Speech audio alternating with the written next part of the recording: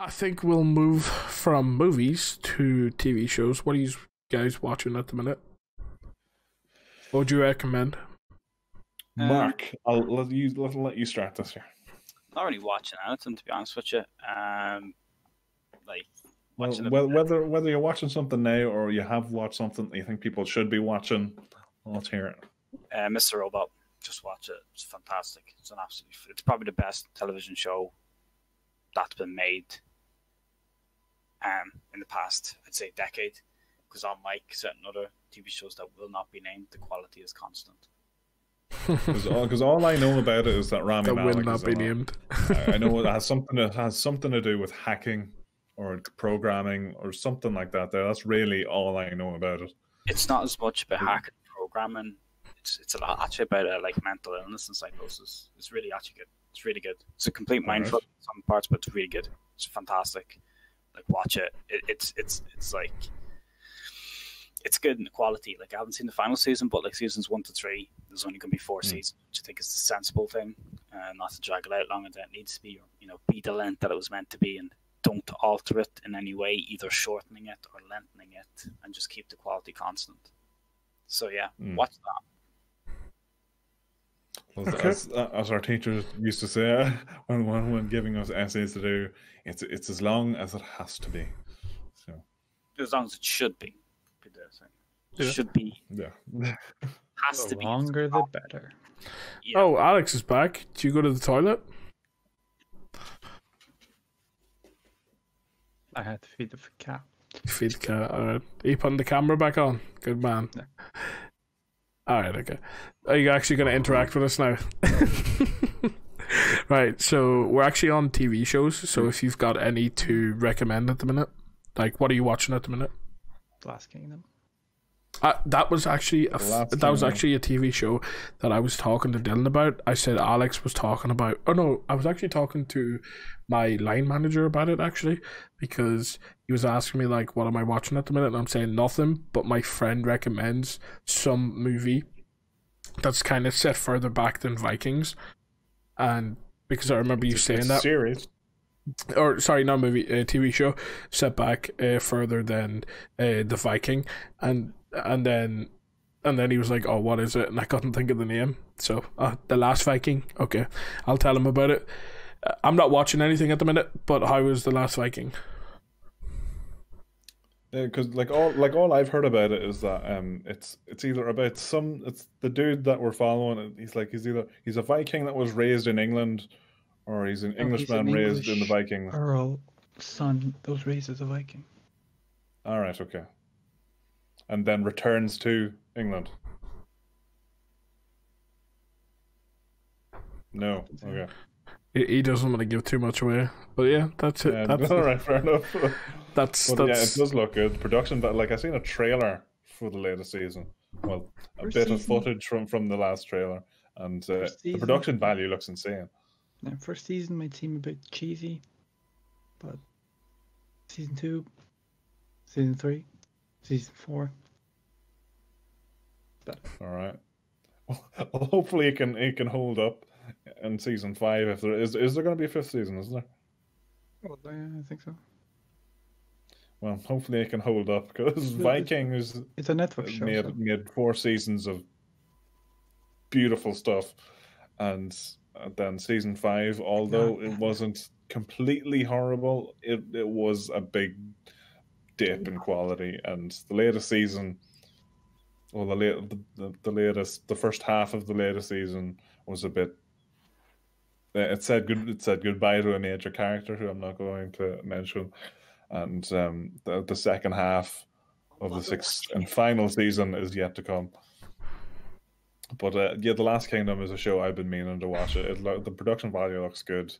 I just wanted to wait until Vikings was over to start watching it because I didn't want to watch 2 shows that are too similar at the same time.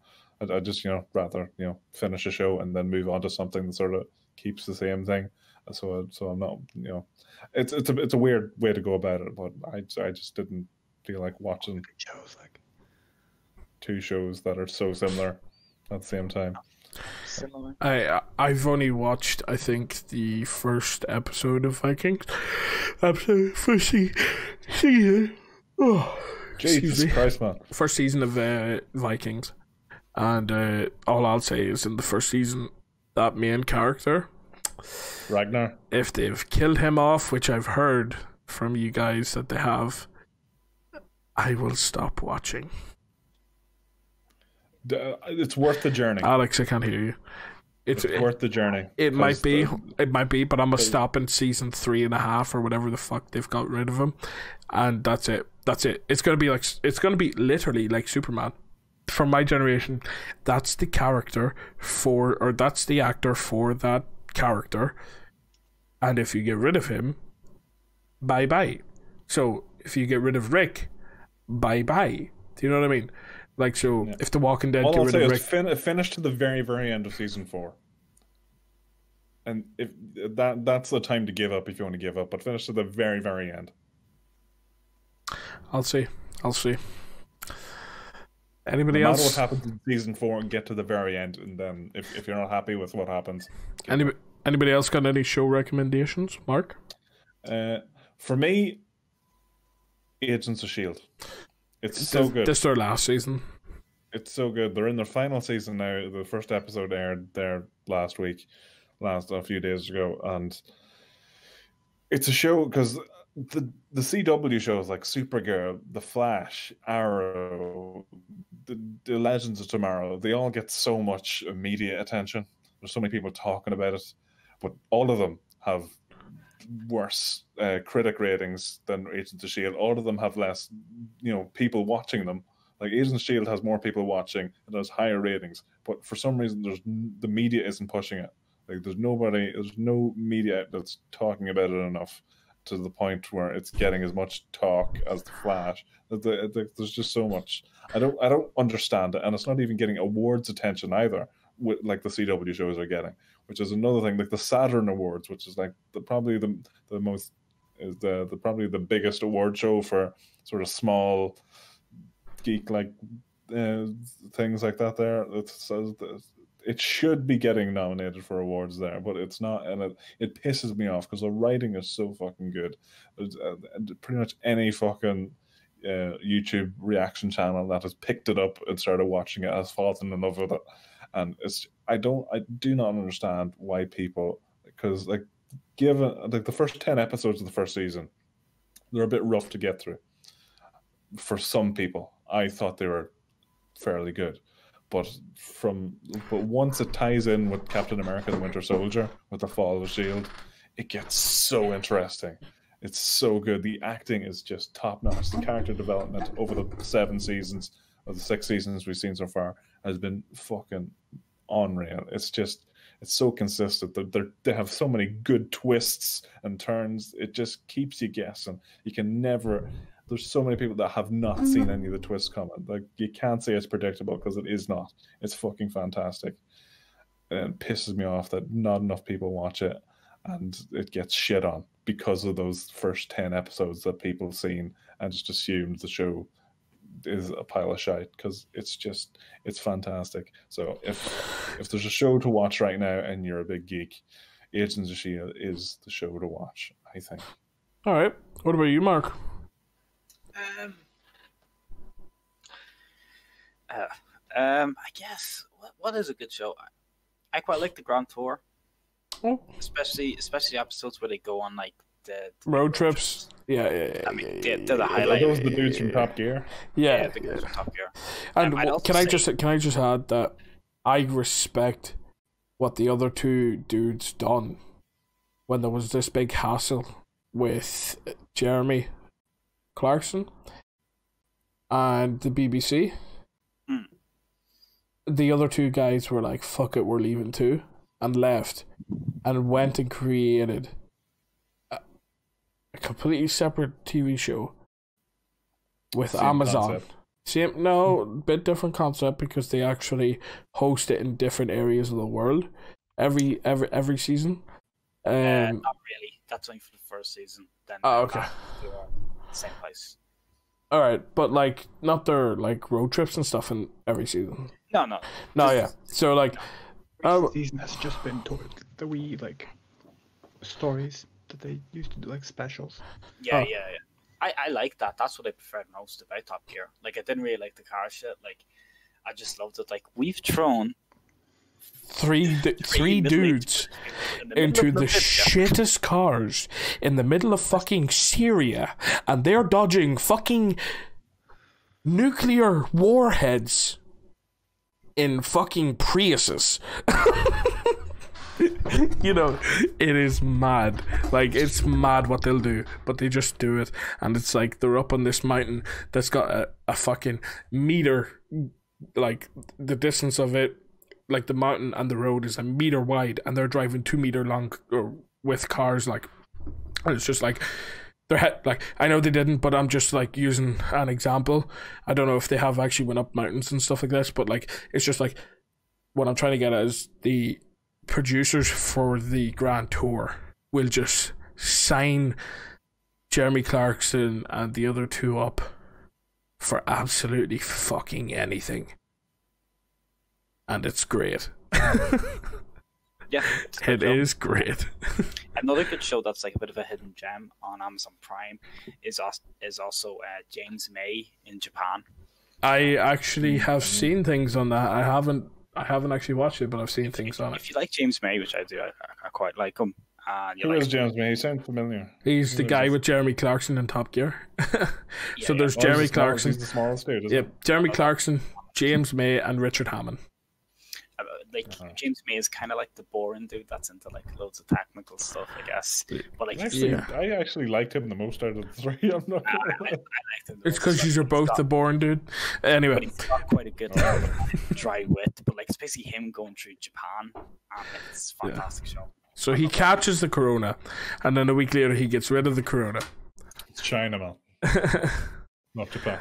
Yeah, but a great show. Really same difference on Prime. What did you say there, Nathan? What? I said same difference. Oh, same difference. Is what Yeah. Did you hear that, folks? That's the sound of demonetization. It's not like we're monetized anyway. But I don't have a show to give you guys because I'm not watching anything. I'm watching my show you have watched that you think people should watch. Yeah, it's called YouTube/ShizzleCW. That's what it's called. Don't plug it here if you're not going to plug the channel. That's what it's called. That's what it's called. The reason being is because I only watch myself. Nah, I don't even watch myself. I record a video every day. I record a video. I edit the video. I upload the video, and that's it. I don't have time for TV shows. I'm on that fucking YouTube grind. I am on that grind. I don't got time to watch shows. I don't got time to watch YouTube videos. Unless it's DW, subscribe so we can see Nathan shave his head. We want to see that big bald head really soon. Man, that doesn't sound right. Man, I have never been bald. Ever been bald. So do you realize how big this is for me? Like, the last time I was bald was when I came out of my fucking mother's vagina. That's the last time I've been bald. And let me tell you, that thing was certainly not bald. I remember it was not bald. I came out with a fucking mouthful of fucking hedge. Yeah. Alright then. But I'm not watching anything at the minute. I'm currently just like focusing on me, my career that I wanna do. Yeah, so unless you classify the show of Nathan, which is where I basically just go and live like any normal person, so it's kind of like a life series, then yeah, that's the only fucking show I'm watching. No, I am definitely not. I don't know, if you look at it like this guy that this guy that where are you going? that more or less came from nothing. Like, when you, in terms of like having having not a posh family, but like having a family that was out there known by the social media and stuff like that. If you get me. Dog Millionaire, but like more poetic. Yeah, exactly. But like having a family that's known by any social media or anything, like my family name is just no one. You know, it would never be on anybody's radar other than the government's to take taxes, and that's it. Do you know what I mean? So like to come from there to like, fingers crossed, hopefully be something. Then that'll be a great movie to fucking promote, or TV show to promote. And yes, There's one more TV show I want to mention. I like what you've done there, Mark. Show. I don't want to promote my channel on the podcast because I'm not that type of guy. No, what I said was I didn't want to promote the podcast on my channel yet because I have different plans about promoting the channel or the podcast on my channel. That is why. And I haven't said it to you yet because the plans can't happen just yet because I don't have enough of something. So that's why. All right. So, autobiography. and it's not as if we get thousands of fucking views on here anyway. So who's going to even bother? Like, you know, even listening to an hour and fucking 50 minutes to just hear me say, oh, my channel name. Nobody. Anyway, Aaron, go on. Yeah, there's one last show I'm just going to quickly mention and then we can move on. It's called Sense8. It's on Netflix. It was done by one of the Wachowskis for The Matrix. It's... Oh, Nathan, I can already see the disappointment here in his face, but I'm just going to carry on anyway. Aaron, I think your people are calling you home.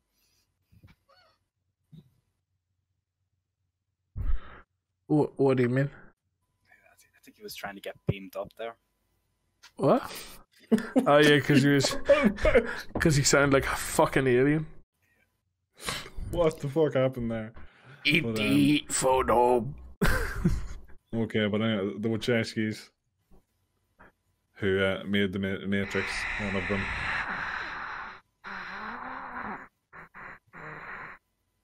Okay, anyway, the Wachowskis. Like, come on, kitty. Yeah, Sense8 on Netflix about a bunch of people that have a mental connection. 8 people from around the world, all born on the same day at the exact same time. They're able to basically communicate with each other, get each other's abilities or talents, and use them to their effect. And it's about them going up against a company who do not like. Can I just ask something? How many people are on this earth? This is a question to everybody. 8 billion. How many people are on this earth? 8 billion. 8 billion. And they say there is a birth every second. Yeah. Okay. So only 8. Yeah, because there's these. But you understand where I'm going with this. Called Sense8. Right, but you wait. You understand where I'm going with this?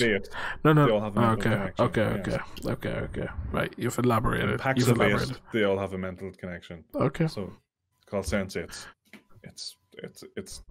It's not something. It's not a big deal, but I can see where you're going with that. But yeah, it's packs of 8 people. There's a bunch of different packs of people that have connections. It's 2 seasons long. It's fantastic. The production value, the budget for every episode was 10 million. The shot on location around the world. It's fantastic show. I would highly recommend it because it got cancelled because it was too expensive to make and there wasn't enough people watching it, and Netflix didn't promote it enough because if something doesn't jump up or get popular without promotion, Netflix isn't going to push it because they've put out so much content at the same time. They put out so much content every day. They don't have enough money to promote every show they put out. So whatever people start talking about, they'll start promoting. So that's basically how that works. But Sense8 wasn't talked about enough, but it's a fantastic show that a lot of people should watch on. Fans loved it so much that they forced Netflix to do a 2-hour movie to wrap it up because they cancelled it on a massive cliffhanger. So, and all of the passion from the fans got them to, wrap it up. So it is wrapped up. It's a fucking great show. Highly recommended. Wouldn't you think the passion that got them to do a 2-hour movie last episode should have pushed Netflix enough to actually keep doing the series?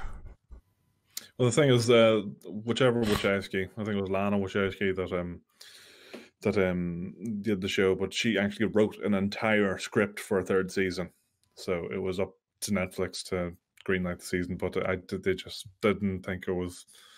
They just didn't want to promote it and didn't want to put the money in to make the episodes, because 10 million episode. I don't really think there's any other. I think Witcher is probably the latest series that sort of makes up that budget, but it already has a massive following, pre-existing audience behind it, so it was easy enough to get that. And considering the amount of people that watched it when it launched, being the second biggest series after Stranger Things, which which got 3 years worth of fans, it's madness. But yeah, so there's that. But so Sense8 is what you would do. Yeah. All right.